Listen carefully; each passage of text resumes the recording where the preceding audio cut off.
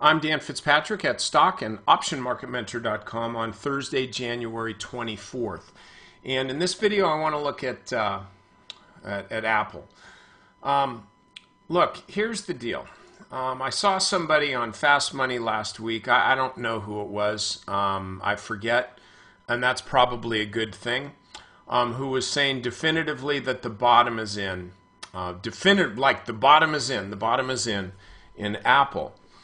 And this is, look, if you're listening to people make calls on CNBC, and I'm not singling out this guy, whoever he is, if you're listening to people make calls like this, ask yourself, can he really do that? Like, does he or she, you know, whoever it is, do they really have that kind of prescience? Do they really have that kind of edge that they can pound the table and say definitively the bottom is in, or this is the top, or whatever the reason, you know, whatever the call is, something like that. And the reason I'm saying that is because I'm trying to, you know, through these videos as well as stock and optionmarketmentor.com. By the way, guys in the OMM forum, awesome job today. I understand that was rocking in there. With a lot of great analysis and some great trades and all the children playing together really well in the sandbox. So I love that. Thank you. But anyway, what I'm trying to do here and the rest of the people on my team is empower you. And you know what empowerment, you know where that starts from? It starts from disempowering other people. In other words, take everything you hear with about 2 grains of salt, preferably Himalayan sea salt, which is really, really good, especially when mixed with almond butter. But anyway, take things that people say with a grain of salt and ask yourself, where the heck is that coming from?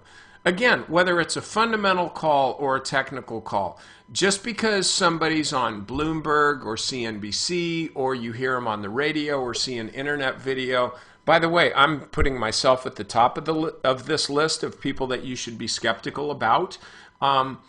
Just because somebody's got a microphone or a camera, maybe that means they're, you know, good enough to have a microphone and a camera and actually have an audience that will listen to them. But they're not so good that they know stuff that you don't know. And I'll say it again. They're not so good that they know stuff that you don't know or that you can't know with just a little bit of thinking. And so I'm challenging you to start thinking for yourself. Listen to what people are saying. Read what people are writing. But then put it in your own mill, put it in your own grinder, put it in your own bag and shake it up, because you are the one that knows more than anybody else about your finances. Because if you start making trades based solely on what Dan Fitzpatrick says or what anybody else says, then let's face it, it's really not your trade anyway. It's just mine. And unless you have my cell number and are inclined to call me up, and of course I'm inclined to answer and tell you exactly when to get out of that trade, then you're not a trader. You're just somebody who's working on a tip. So don't do that. Take advantage of all the resources that you have and then ultimately make your own decision. Now, with that said, take what I have to say with a grain of salt, make your own decisions. But I don't think Apple's done going down. I didn't think it was done going down before earnings. I just didn't know, because it could have screamed up to 600 or higher on a great number, or it could have been pounded to 450.50 on bad numbers. But the path of least resistance is down. I don't have to, especially if you're a member, you've been hearing me talk about this forever, I don't have to point out this head and shoulder pattern to you with the neckline.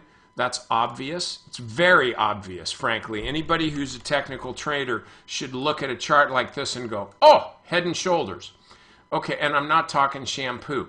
So you take this distance here between 500 and wherever the heck this thing was, I think 710 or whatever, and then you subtract it from the neckline break, which is 500, you have what's called a measured move. Well, that right now, that measured move is right around I think like 310, 320, something like that. It's right back to here. And so I think, frankly, Apple could fall that low. I'm certainly not predicting it. And even if it does, it ain't going to fall that way in a straight line. It's an awesome company. It's just that their growth rate is slowing. They're still growing, but not as fast as they were.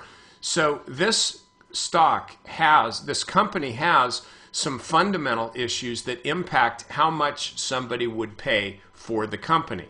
They used to be paying a lot for growth. Now, not so much. Now, I think this dividend is actually going to become pretty important. Not 2% now is not that much. It doesn't get your attention when the stock's down 10. But at some point, the stock's going to get down to where money managers are looking at this and saying, hey, it's still Apple. It's a great tech company. Absolutely. I want to own it. And the little dividend, that's pretty cool too. So you will see some buyers coming in here, but don't get sucked into this. Like somebody's pounding the table saying how Apple's really cheap right now.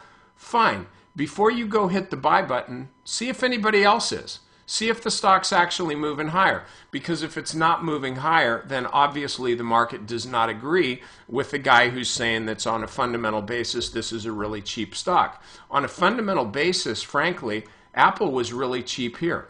And it was cheap here, and here, and here, certainly here, and here, all the way down. It's been cheap, cheap, cheap. So do you think Apple's cheap here? Heck yeah, it's really cheap.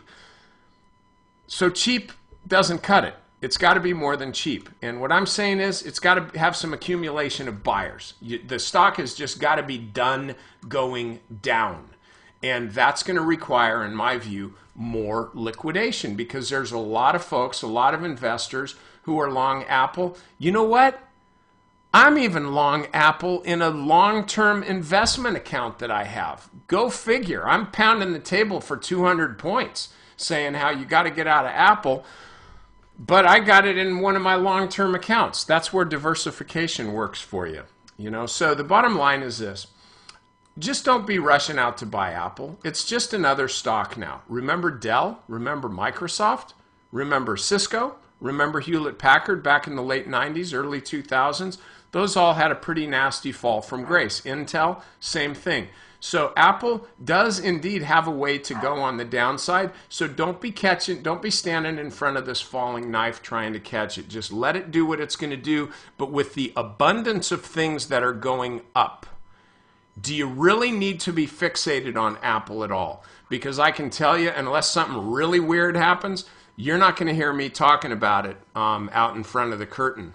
Meaning in these free chart videos. I may be chatting about it in strategy sessions and weekend updates for members. But even then, memo to you members, this is not going to be a focal point of my analysis. It's like I really don't care about this. I was hoping that it would bounce because I could short it. And frankly, because I've been talking about, to quote myself, shorting the snot out of Apple if it breaks down below 500. I think I got to go ahead and short the stock just to prove myself not being a liar. So that's all I got. Stay away from this thing. That's all. Okay, members, over to the strategy session. Sorry, we're out a little bit later than usual, but that's the weird thing about life. It happens.